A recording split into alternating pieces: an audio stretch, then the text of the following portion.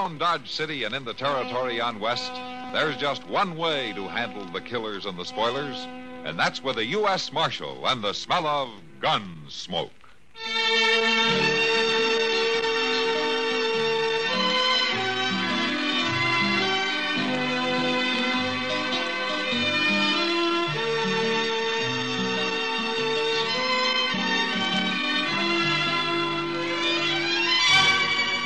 Gunsmoke, starring William Conrad.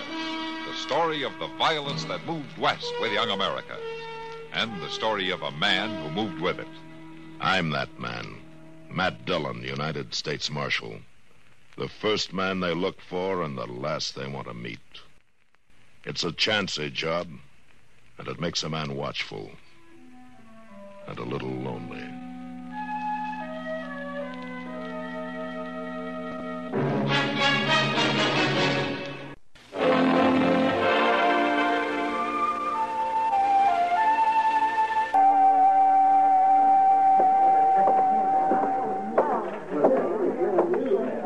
Good evening, Mr. Syberts. Oh, well, Henry, can I buy you a drink? No, thank you, sir. What you come into a saloon for if you ain't gonna drink? No offense, Mr. Syberts. I just don't feel like a drink. Well, man's free to do what he feels like, Henry. Up to a point, he is, sir. You're all alike, you Southerners. We keep our word to men and to women. Now, is that what you're here for, to see that I don't run off? No man's going to shame my sister, sir. What are you talking about? I'm going to marry her in 2 days. Yes, sir, you are. Look, Henry, we postponed the wedding last month because I had to go to Abilene on business. I run a big ranch, and it takes a lot of hard work and time. And the ranch comes first. Now, can you get that through your head? I understand. I just hope for your sake you don't have to go anywhere this time. Polly wasn't proud having to call off the wedding last month. Now, suppose you leave that to me and Polly and keep your puppy nose out of this. I don't care for that remark, Mr. Syberts. No? And let's see what a young Confederate gentleman does about something he don't care for. Well, go ahead. You're wearing a gun. You can't bluff me, sir. All right, hold it, you two. Oh, get this little whippersnapper off my back, Marshal, before I shoot him. That's enough, Syberts. All right, Henry, get out of here. Go drink someplace else tonight. I'm not drinking, Marshal. You're still ahead. Now get out anyway. All right, sir. But don't you forget what I said, Mr. Syberts. I don't know if I ought to marry into a family like that or not. Marrying's your problem, Syberts. Just don't kill any of them, that's all. Have a drink, Marshal? I've got one at the table over there, thanks. Later, maybe, huh? Yeah, maybe.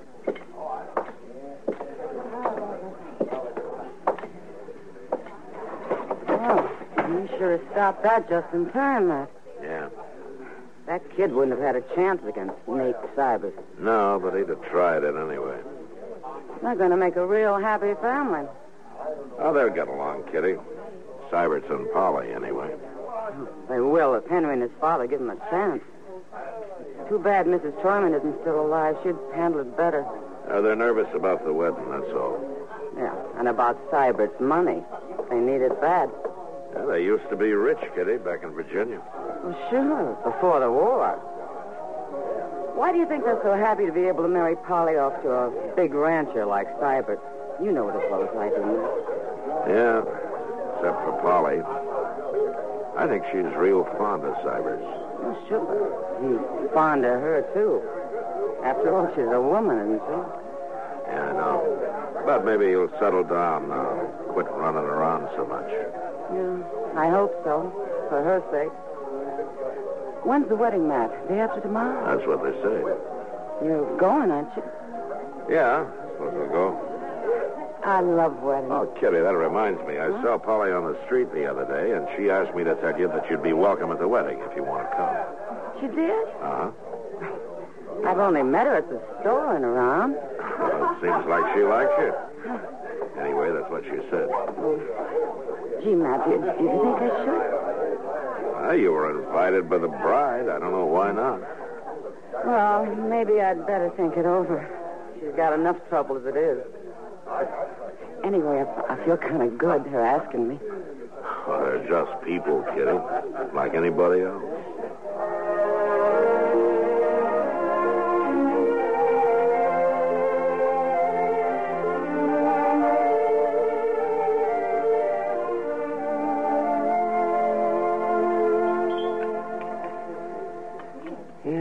I tell you, if there's anything I hate, it's a liar, Matt. What's the trouble now, Doc? These eggs.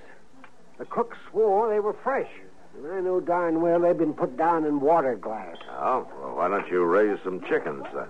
I would, but it'd just create a whole new class of thieves, chicken thieves.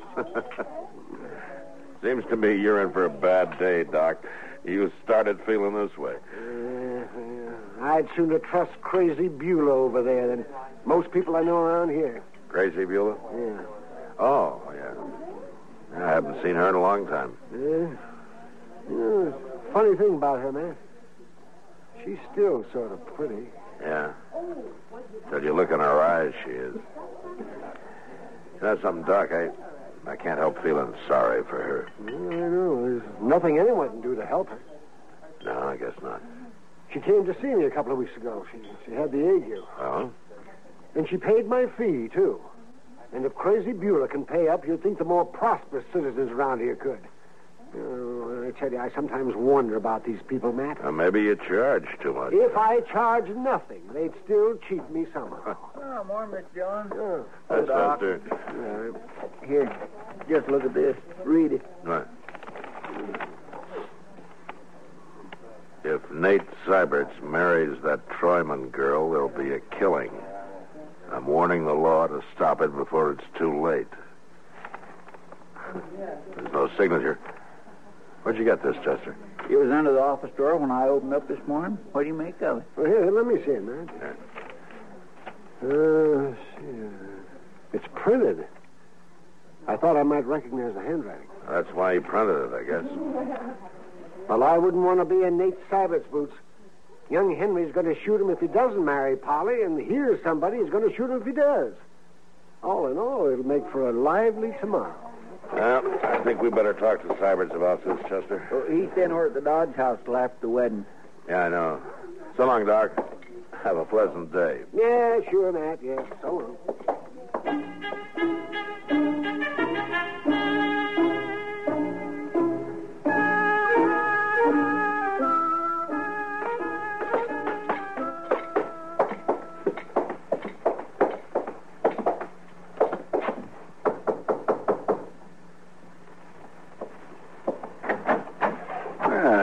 Marshal, Chester. Oh, Nate.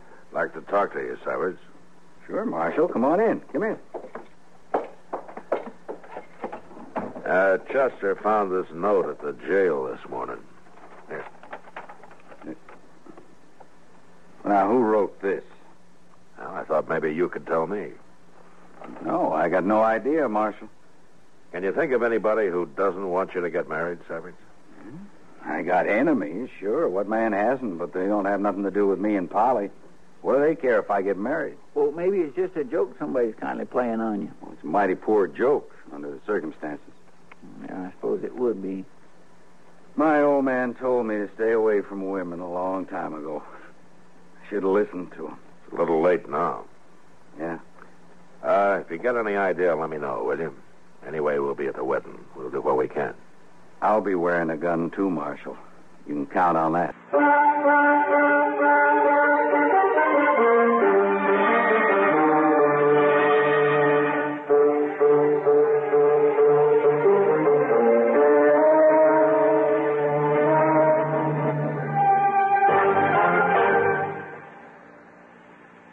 The Red Cross means different things to different people. To the family left homeless by a fire, flood, or tornado, the Red Cross means food, clothing, and shelter, perhaps even a gift of money. To a serviceman overseas or a veteran in a hospital, the Red Cross may mean a friendly reminder of home or a few moments of care-chasing entertainment. To someone seriously injured or undergoing an operation, the Red Cross means a ready supply of life-saving blood. To a refugee or political prisoner in a foreign land, the Red Cross means a helpful hand that reaches across borders and through barbed wire. All the good things that happen to people through the efforts of the Red Cross happen because many people have given generously their money and volunteer services. It's not too late to join and serve at your local Red Cross chapter.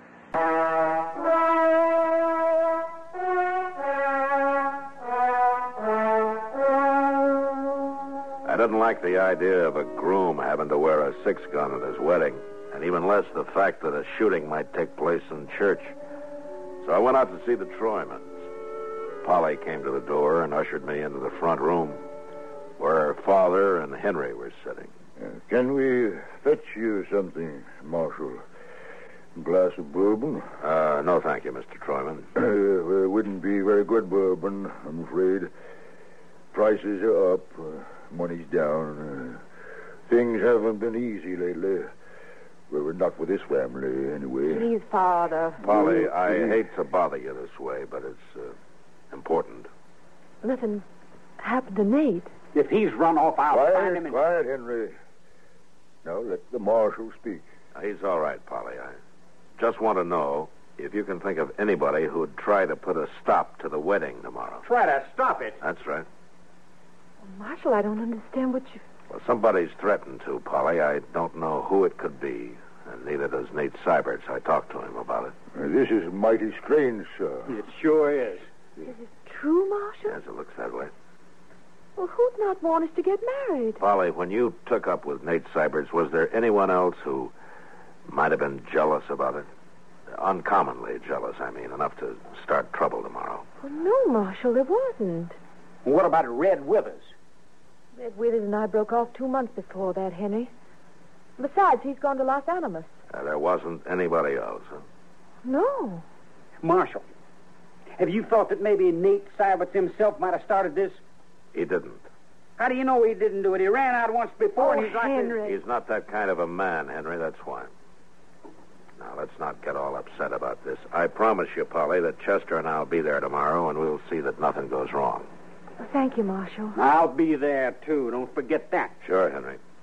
But don't come wearing a gun. Why not? Because I'll take it off you if you do. You're too ready to use it. Is there anything I can do, Marshal? I'll let you know if there is, Mr. Troyman. Yes. I'm sorry I had to trouble you with this, Polly. I understand, Marshal, and I thank you kindly. I'll see you to the door. Thanks.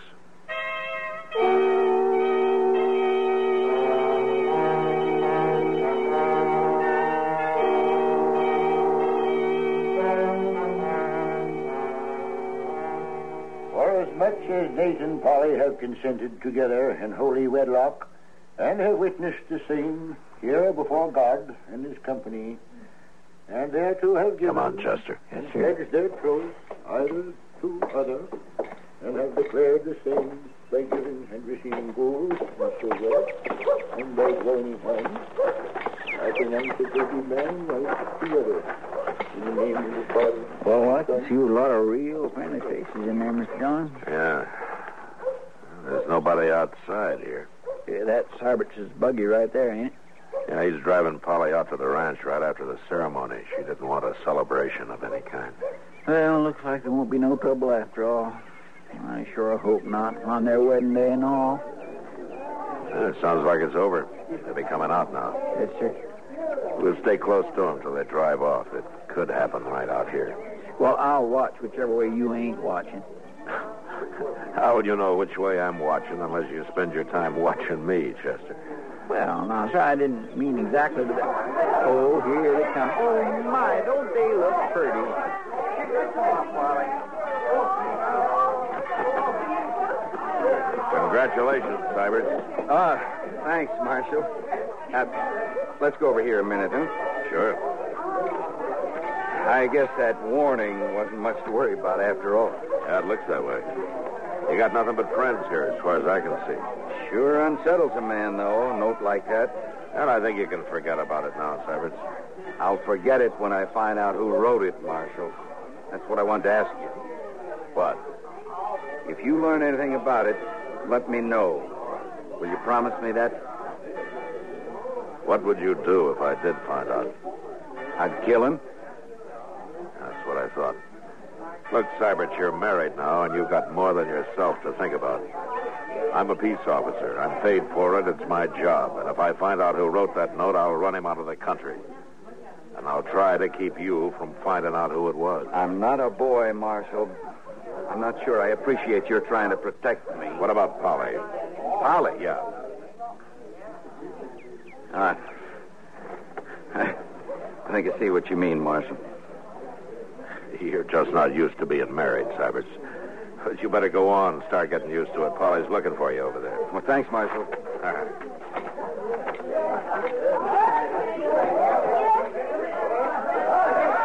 Are there anything wrong with Dillon? Nothing, Chester. Come on, let's see him off. Goodbye.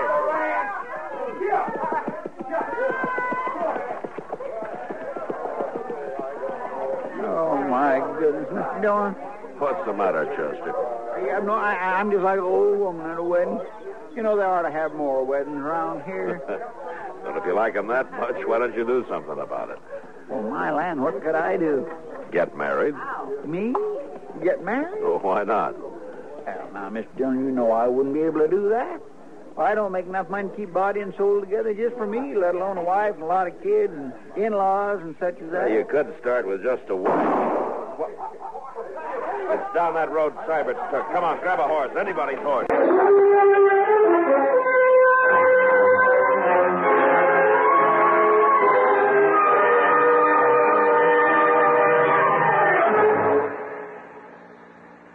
No one we know of approves of wasting money. In spite of that, however, we Americans are often guilty of wasting our money by the uses we make of our government facilities. Take the operation of the post office, for example. Mostly out of habit, many offices and individuals post outgoing mail at the end of the day. In addition, many people fail to include zone numbers as part of the address.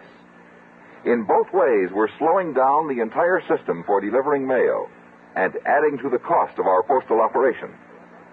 The problem is simple enough to solve. Start solving it tomorrow.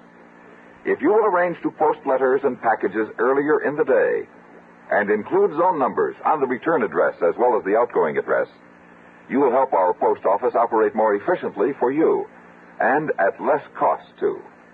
Remember, for faster, more economical service, mail early in the day and include zone numbers.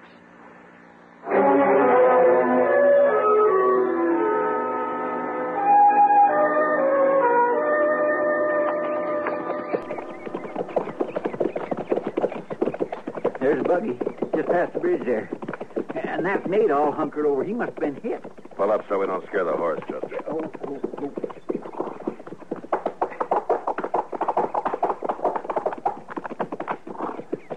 You take a look under the bridge. Yes, sir, I will.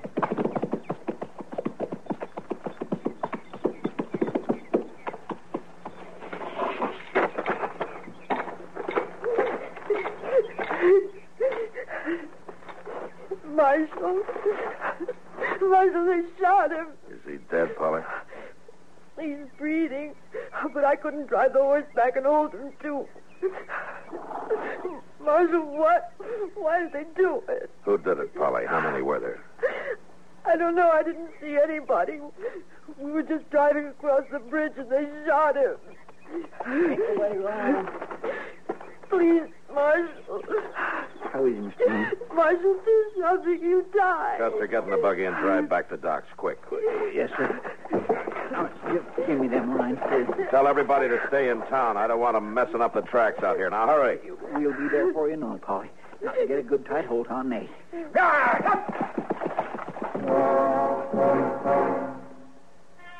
As soon as the buggy had gone and the dust had settled, I looked around everywhere. I could see no one. And I walked back, followed Chester's horse tracks down off the wagon road. His were the only marks on that side of the bridge. So I crossed over to the other side. There I found the footprints of what must have been either a child or a woman. They led off in the direction of a small cabin about 300 yards away. I followed them, gun in hand.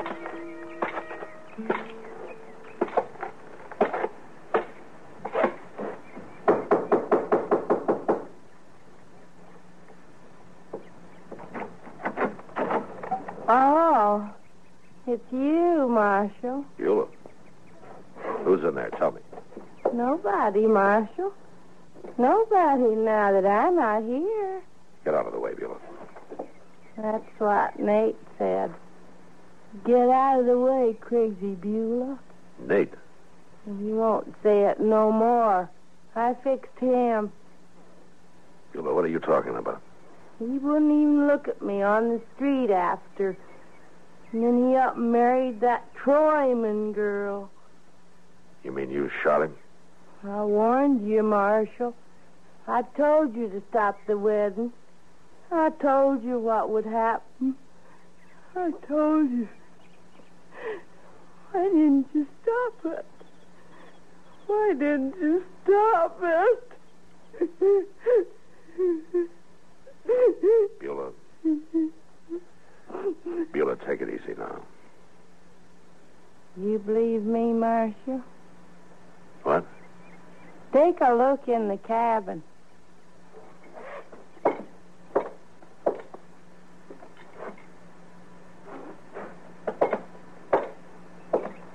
All right, what's this all about, Beulah? There's nobody in there. Smell my rifle. Where is it? Right there by the door.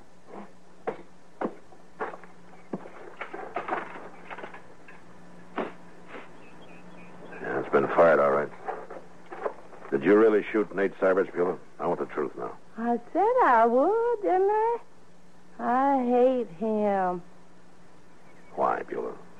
Why did you do it? Tell me. No, I won't tell you. I don't have to. All right, Beulah, get your things. Let's go into town. I don't need nothing, Marshal.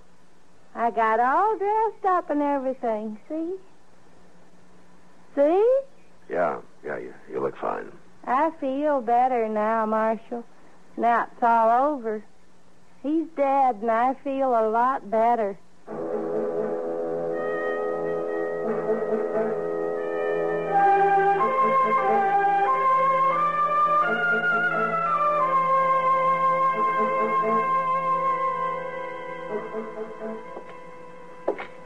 Give her anything she wants, Chester. See that she's comfortable. Yes, sir, I sure will.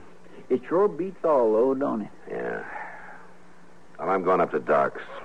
Maybe Cybers can talk now. Well, you better hurry up. Paul'll be back there any minute. All right.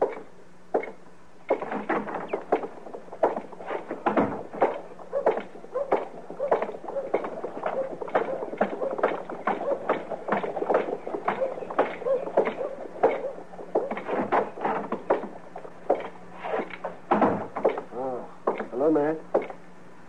How is he, Doc? I can't tell yet. But don't tire him out.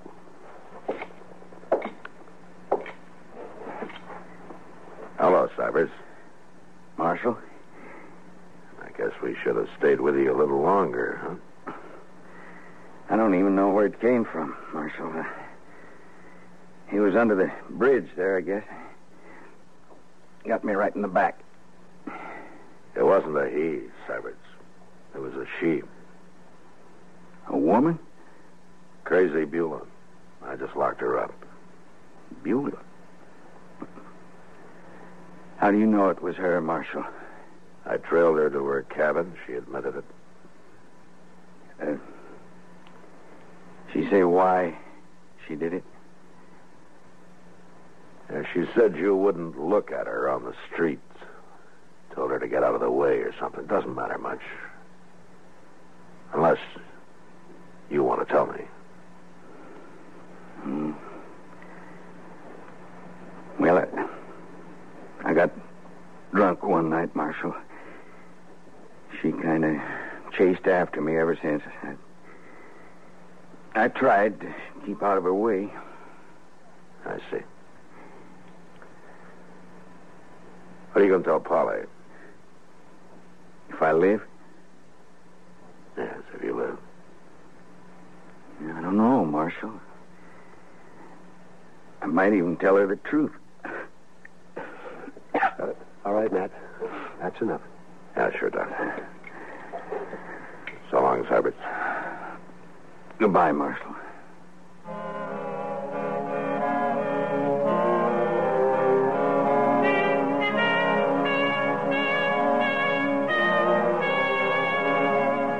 days later, Doc announced that Nate Syberts would live.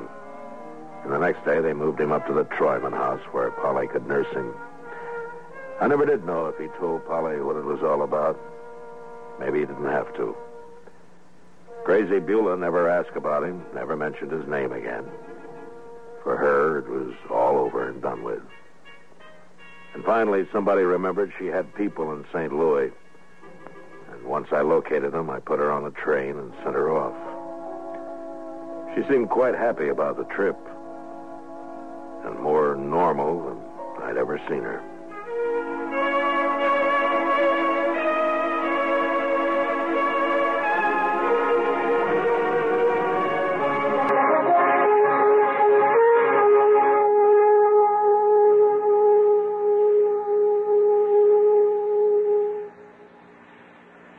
Hi.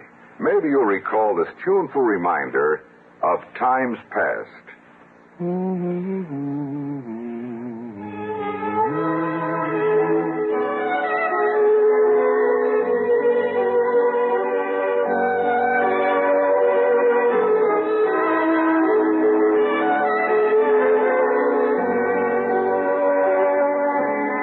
This is Dennis James with something else worth remembering.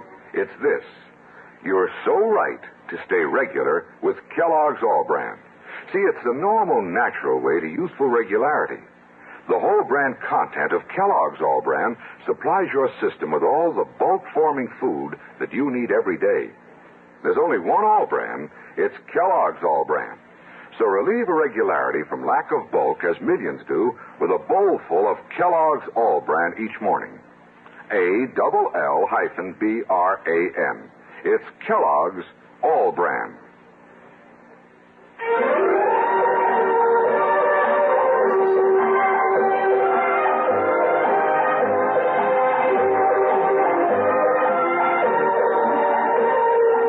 Gunsmoke. Produced and directed in Hollywood by Norman Macdonald, stars William Conrad as Matt Dillon, U.S. Marshal. The story was specially written for Gunsmoke by John Meston. Featured in the cast were Vic Perrin, Gene Bates, Virginia Gregg, and Sam Edwards. Harley Bear is Chester, Howard McNear is Doc, and Georgia Ellis is Kitty. This is George Walsh inviting you to join us again next week when CBS Radio presents another story on Gunsmoke.